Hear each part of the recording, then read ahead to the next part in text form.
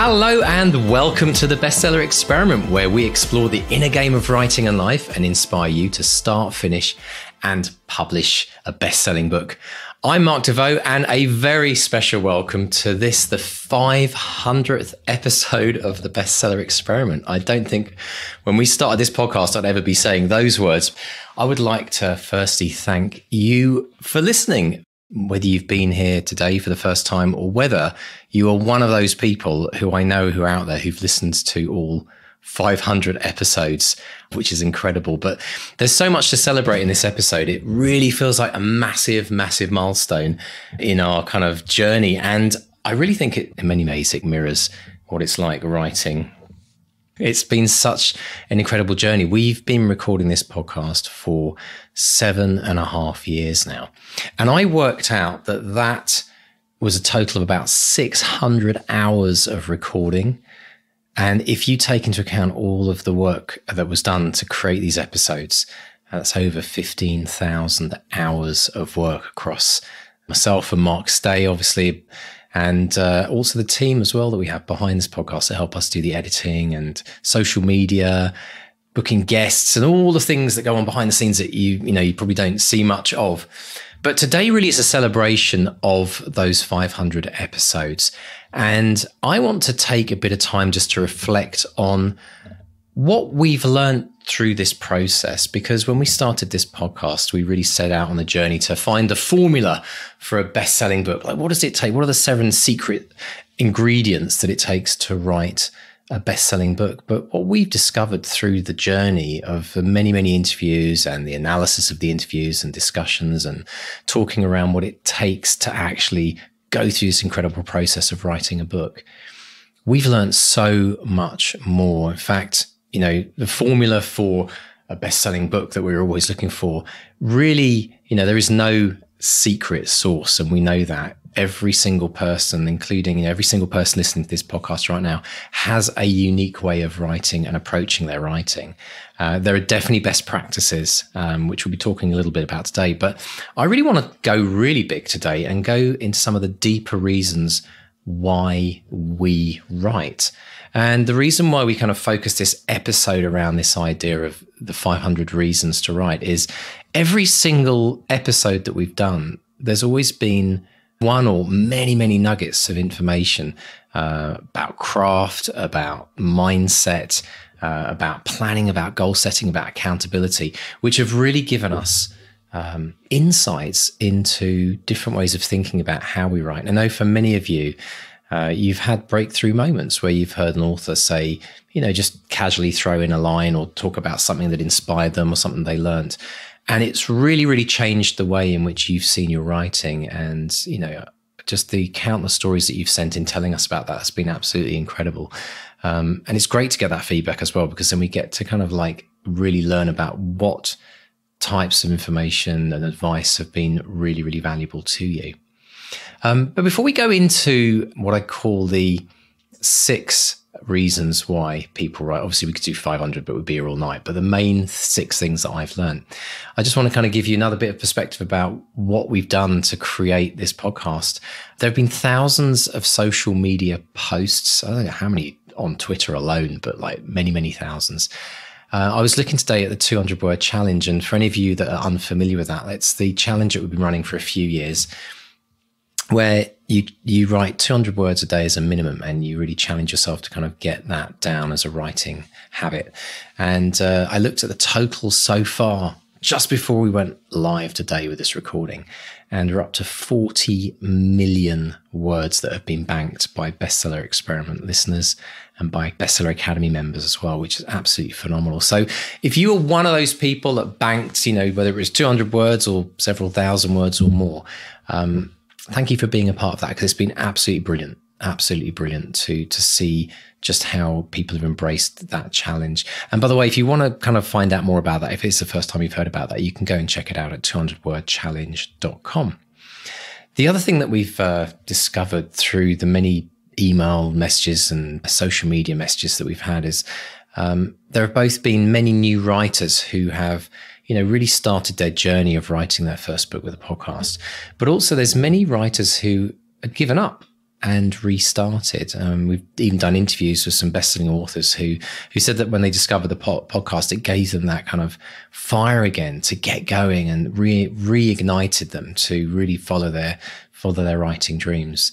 I do have this mantra that says, we can try and leave writing, but writing will never leave us. So, escape as you might try, you always get at some point reinvigorated and is something that you want to be engaging with for the rest of your life. We've also seen many thousands of books completed. Some of those have been incredible, like people are writing in the credits, how the podcasts or certain interviews have helped them, how the Academy's helped them to get to the end of their book. But it's been amazing to see the amount of books that have been birthed, partly or fully because of the incredible wisdom that so many authors have shared with us on this podcast. We've also heard about countless agent deals and major publishing deals, like almost every single major publisher out there. We've heard about listeners to the show landing deals with their books, which has been absolutely brilliant. And also for people that have gone the indie route as well, indie authors who've gone out there and done it on their own.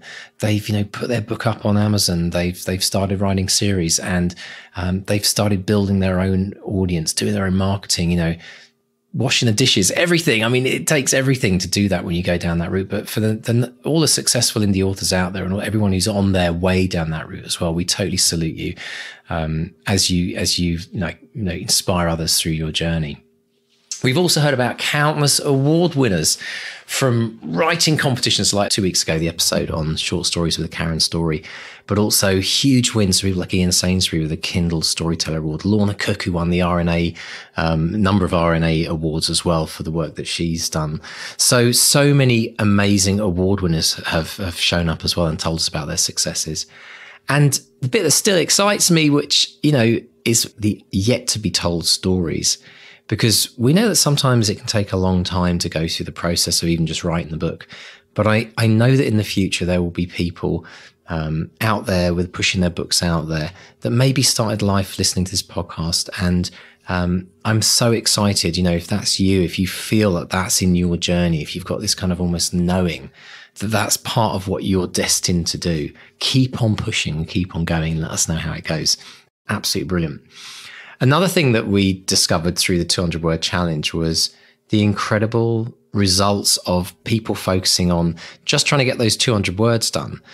But I sat down and did some number crunching as well and found out that on average, we're doing this obviously in the Academy as well, and there's direct accountability in the Academy on the 200-word challenge, but we're finding that people are writing around 530 words per day when they're aiming just to write 200. So this is incredible, almost like tripling of word count that people are seeing.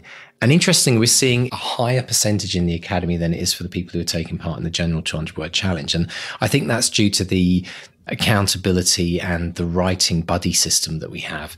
But it just shows you the importance of accountability and not trying to do this all on your own.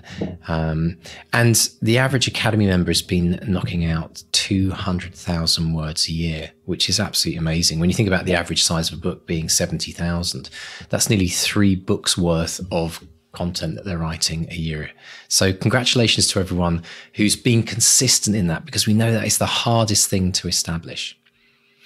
But what have we learned? What are some of the deeper and maybe surprising things that have come out of all of the conversations that we've had with the many different types of authors on this show?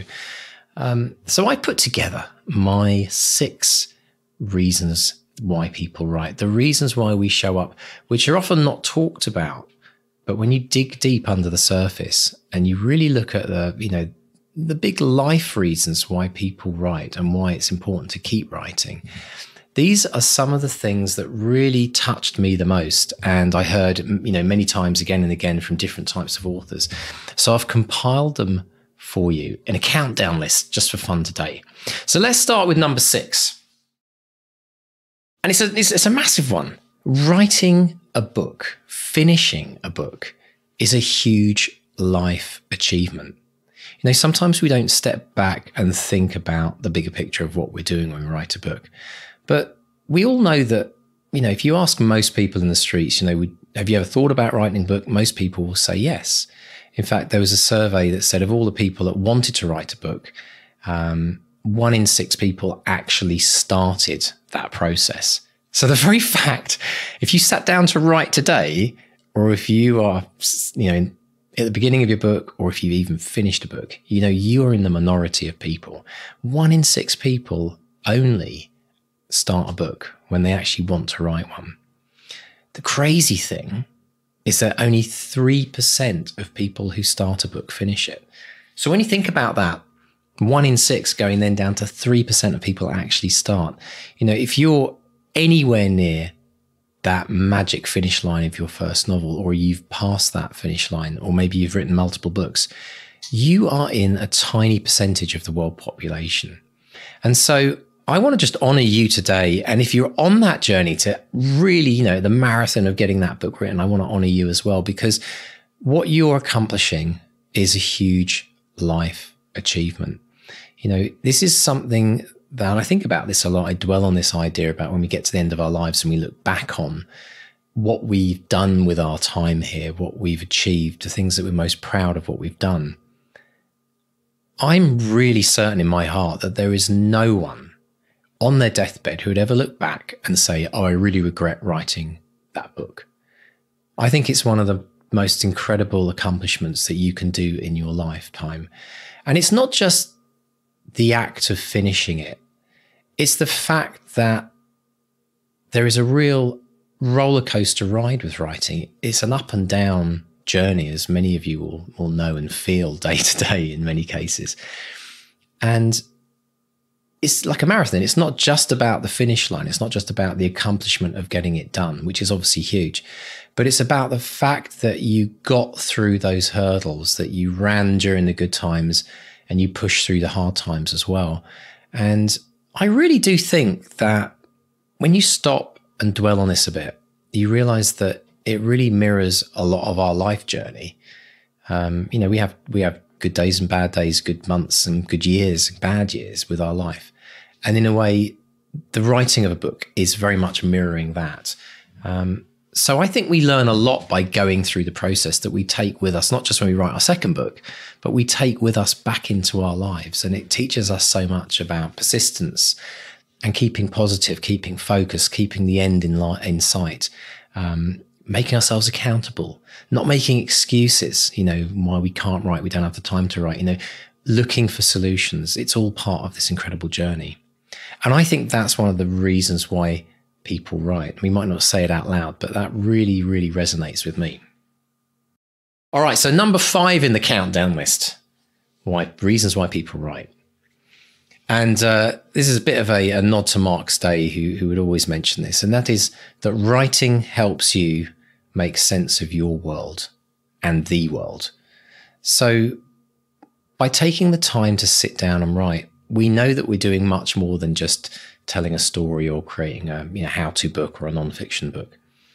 We're actually spending time processing how we see the world.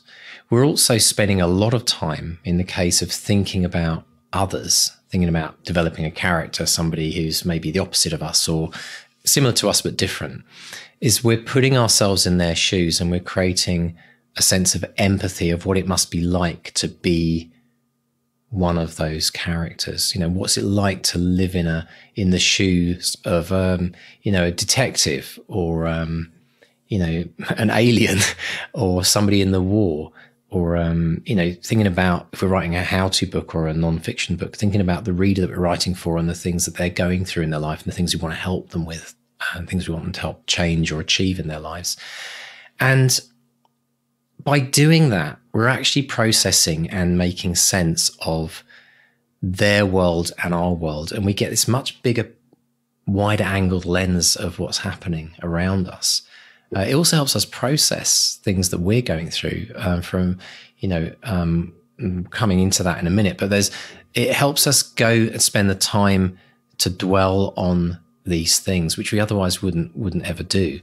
So making sense of your world is that immediate world around you, and also the world in your head, because we know that we have a very active imagination. We're incredibly creative. We have the conversations with the characters in our head, or with the different versions of ourselves, and that's us processing our world. But when you then take that larger. It helps us to make sense of the larger world around us. And again, what that gives us in the world as human beings, as citizens, in our country, in the communities we live in, is something far greater than I think we could ever get if we didn't take ourselves to those places, to really stop and think about what it must be like to be that certain character. And I think that makes us better people. I think this idea of empathy is something that often lacks so much in the world. It's, when we think about the me generation instead of the we generation, I do think that the more that we spend time putting ourselves into the kind of lives of others in our imagination, or even if we're researching a book, you might go and talk to someone who's actually living that life. It can only make us a better person, more compassionate human being. And we learn so much going through that process. And I just found that the people the people in the academy, listeners that have written to us, the authors that we get on the show, they're just solid, lovely people. And I don't think that's a coincidence. I think, writing helps us nurture the very best of ourselves as we delve deep into that. Now, number 4 on the list, and I kind of insinuate this earlier, is writing improves your well-being. And this is one of the biggest surprises that we had. Mark and I did an episode, I think it was in the 300s somewhere. You'd have to look it up on the website, but it was about mental health. And I always remember that it was one of the biggest responses we had to an episode that we'd done. And it really knocked us out of the blue. I mean, we knew that it was an important topic and we wanted to kind of focus a bit on it, but it really connected so deeply with many, many listeners.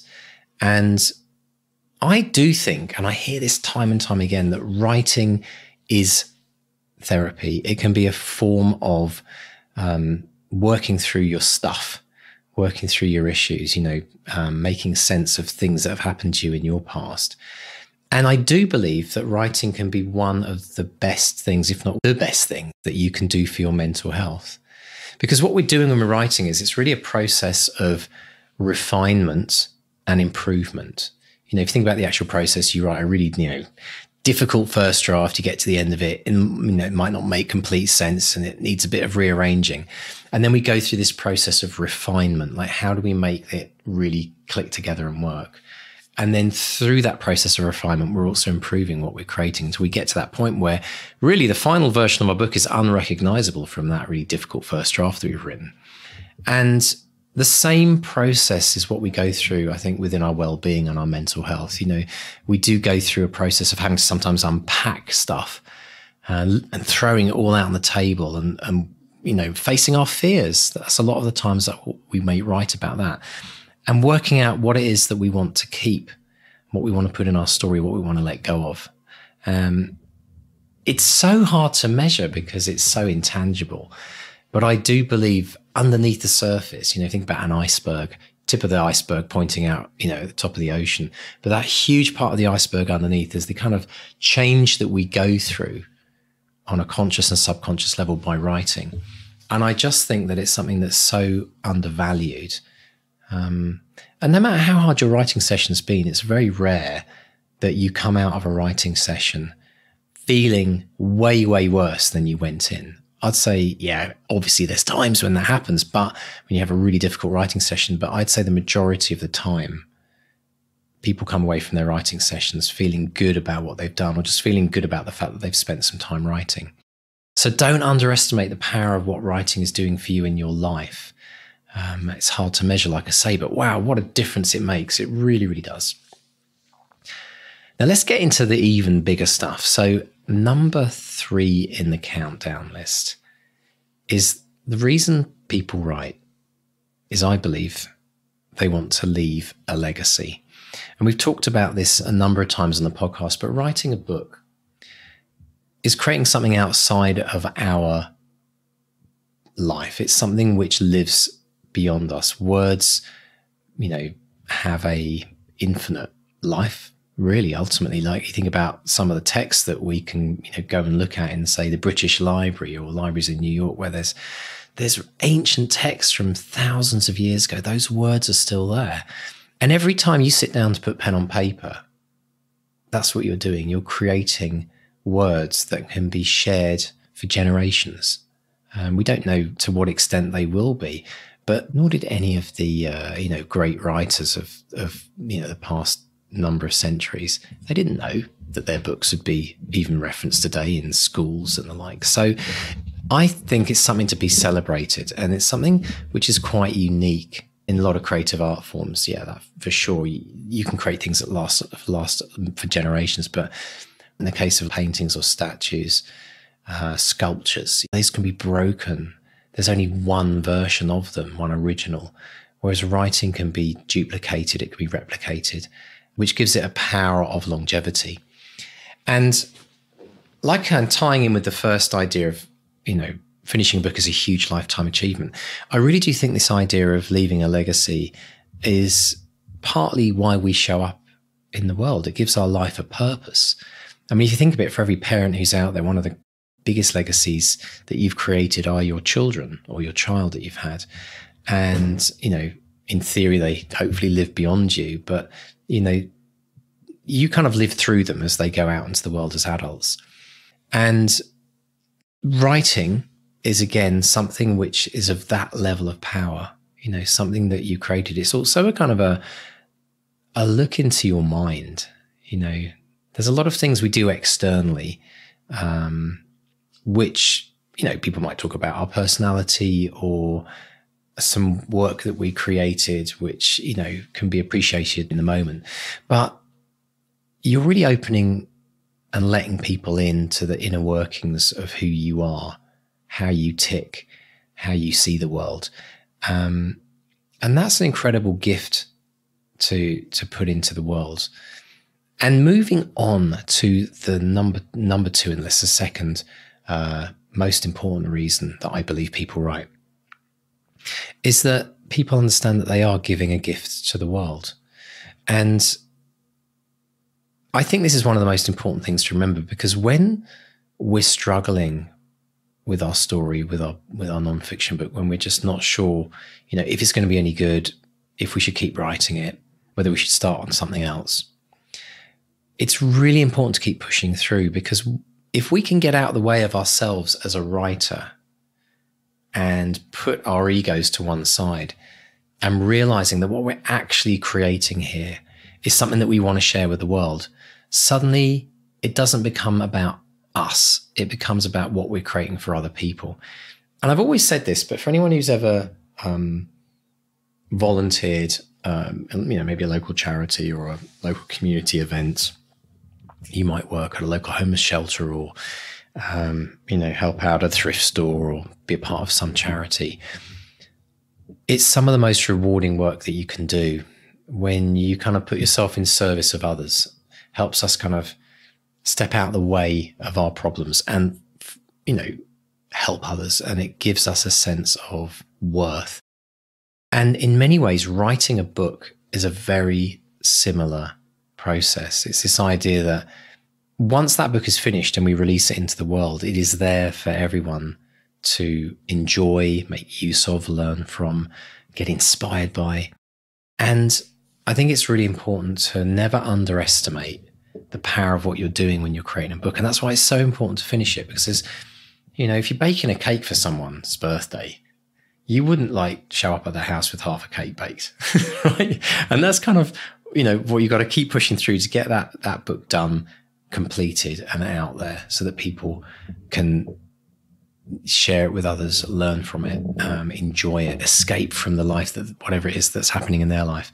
There are so many gifts for the book that you create, innumerous ones that are impossible to list. But ultimately, that's what you're doing when you're writing a book. If you can get out of the way of it, if you can make it less about you and the journey of the writer and more about why you're creating it, it gets you through the hardest of times. And I think it's a really powerful gift as well. So what is the number one reason I believe people write, or the reason that people write? And it even goes beyond the gift of the book that you're creating. It's even bigger than the huge life achievement that you create, bigger than how you make sense of your world, bigger than helping your well-being. It's kind of linked to leaving a legacy, but it's even bigger than the specific legacy you leave as a writer.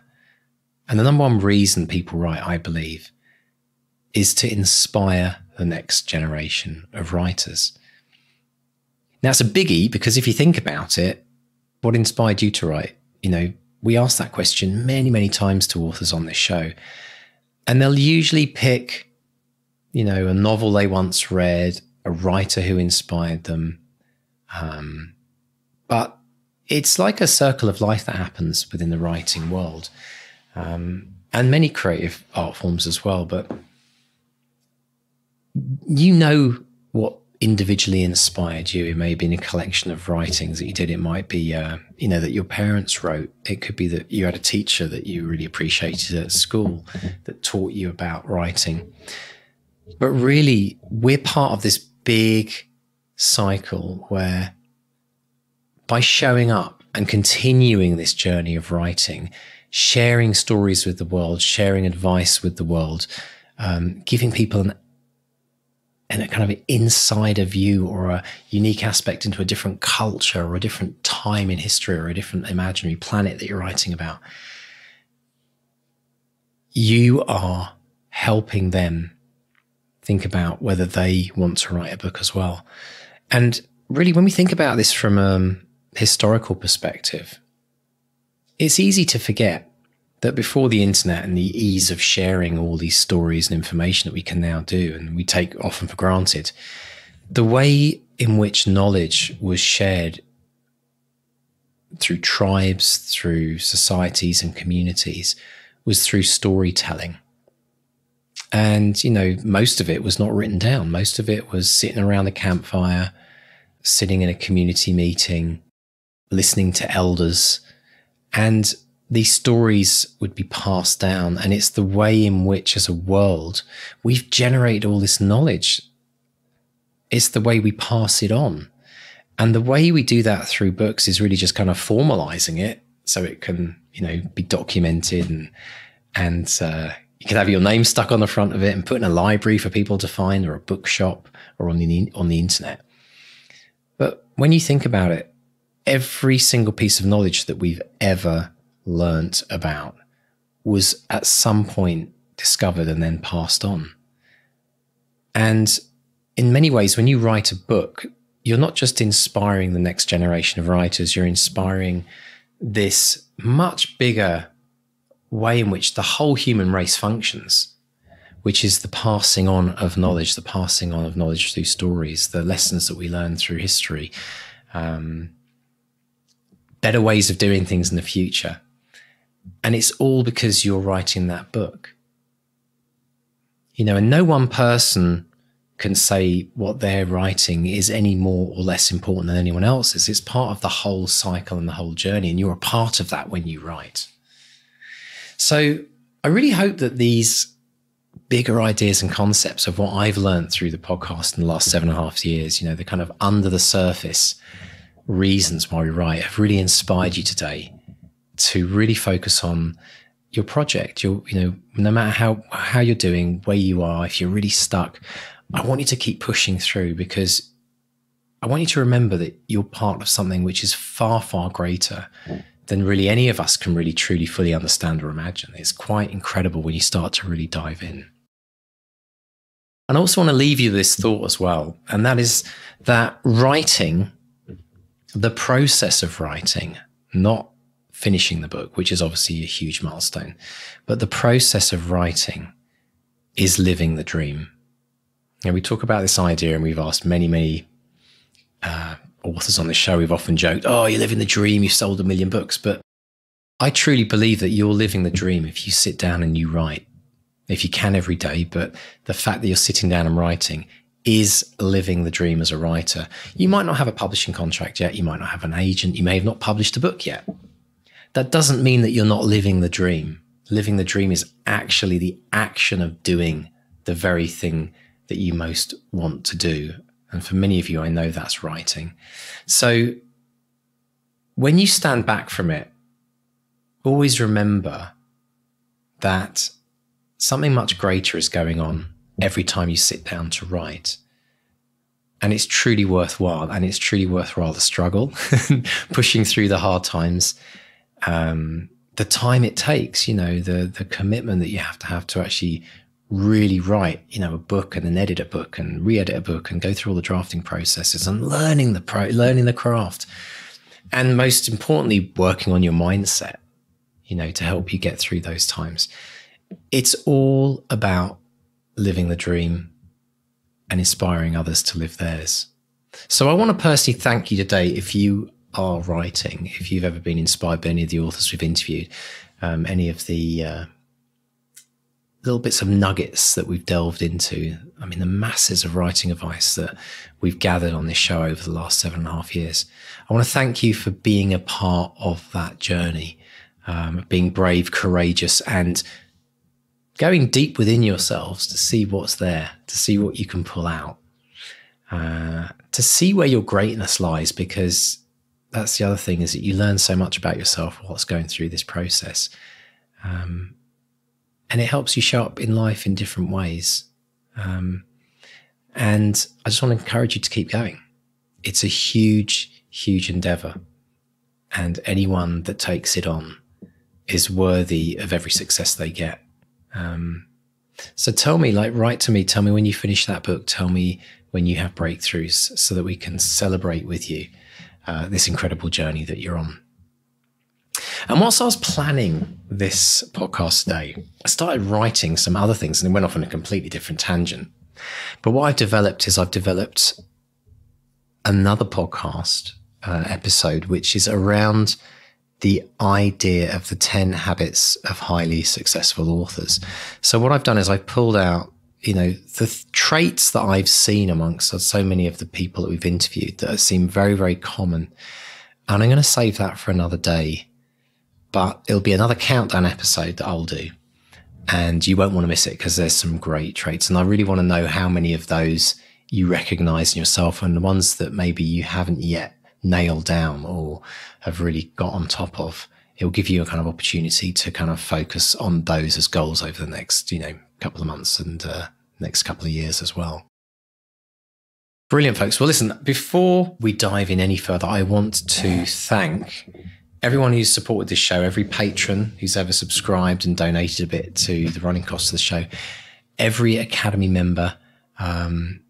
You guys are just such an incredible bunch of people. And, when I talk about this kind of depth of what I see in people, a lot of it has actually come not just from working with the authors, but also working with and getting to know members of the Academy, the Bestseller Academy, which are, typically people who've listened to this podcast and decided they wanted to take their journey deeper, go get coached, by myself and a number of other coaches. But many of you have inspired today's episode as well. So thank you very much. And on that note, I'd like to thank our patron of the week, one of our longest standing patrons, Jan Carr. Jan's been with this show and supporting this show for many, many years. So thank you, Jan. You are our patron of the week. And our Academy member of the week this week is Richard Beasley. Now, Richard is an incredible guy who, is writing his book and also flying around the country, saving people's lives in the ER. Such an amazing person. But today, Richard, we're honoring you as Academy member of the week for your major writing breakthrough in building your daily writing habit, because you cannot underestimate how incredibly challenging it is to build that habit. And Richard is absolutely flying right now. He's banked, I think he told me today, 14,000 words, which is the most he's ever done in his pursuit of writing. And he's managing to get streaks of days together of writing, which again, he's never managed to do before. And there's this real momentum building. So Richard, we want to just honor you and continually encourage you just to keep on going. Another 14,000, another 2-week streak, whatever it takes, keep on going and get to the end of that first draft, which we can't wait to celebrate with you. So if you'd like to be like Jan, if you'd like to support this show, you can do so by popping along to bestsellerexperiment.com/support and sign up as a patron. We are so grateful for every single person that sees the value in this show and wants to support the future of the show. And if you'd like to be like Richard and be an amazing member of the Academy, you can join the Academy today by popping along to academy.bestsellerexperiment.com. That's academy.bestsellerexperiment.com. All right, folks, as always, we'd like to celebrate the successes of some of our listeners, Academy members, and people in our BXP team. And this week, we're celebrating something called Progress Logs, which is one of the features within the Academy. It's almost like a kind of personal diary of your writing journey and your progress within your writing, your breakthroughs, your struggles. And each Academy member kind of shares theirs with all the Academy members. And there's been a lot of great writing and progress logs in the last couple of weeks. So I want to just honor Katie, Alex, Lee, and Amy for what they've written in their progress logs this week. And, it's been absolutely brilliant reading through those. And we also want to celebrate writing streaks as well. For those of you to do 200-word challenge, it's not just about writing 200 words. It's about trying to write 200 words and in sequence, how many days can you string together where you do that? And what's your kind of like personal best? And we've had some amazing writing streaks in the Academy.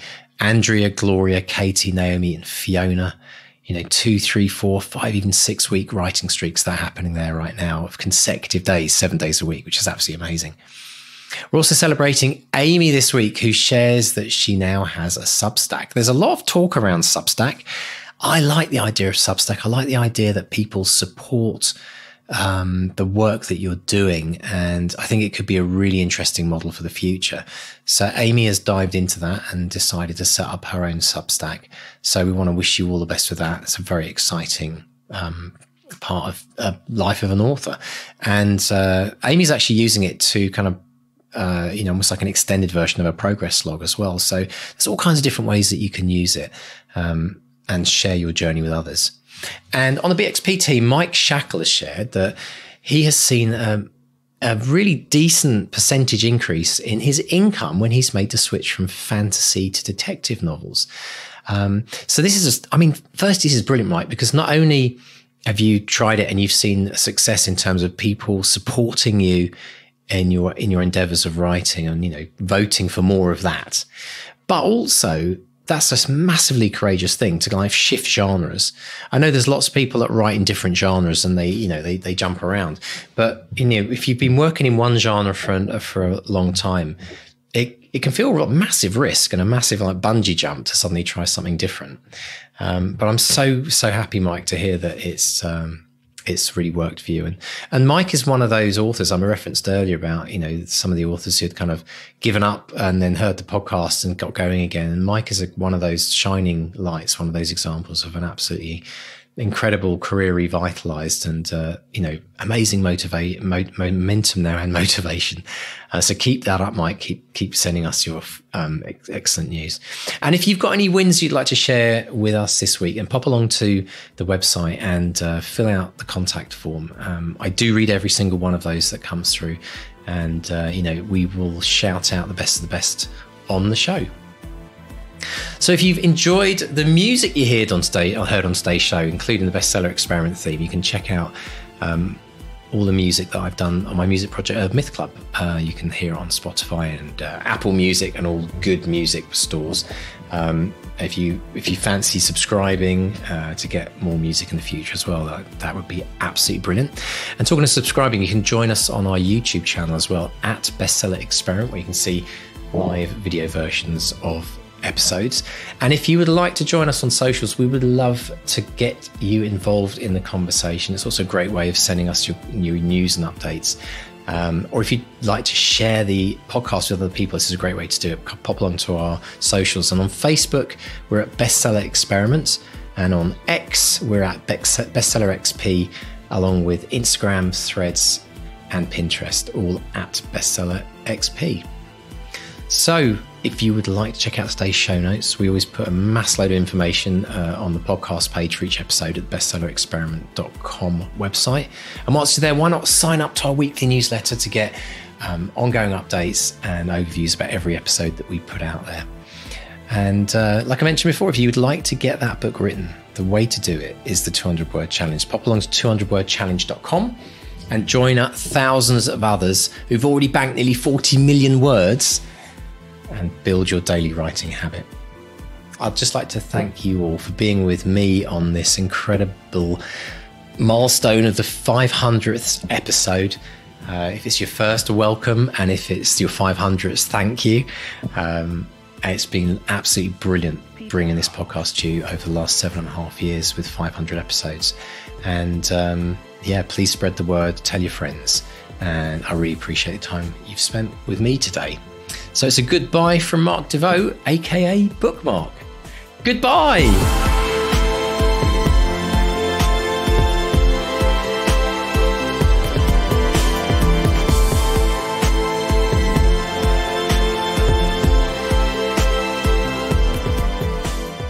What are your writing dreams? Finishing that book? Quitting the day job? Becoming a best-selling author? Since 2016, we've interviewed and studied the advice of over 500 best-selling authors who've collectively sold over 1 billion books.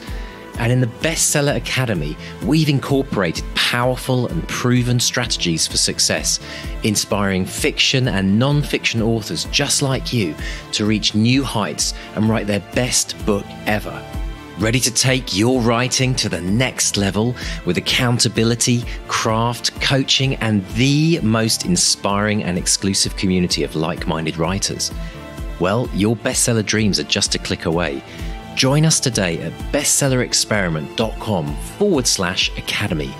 That's bestsellerexperiment.com/academy.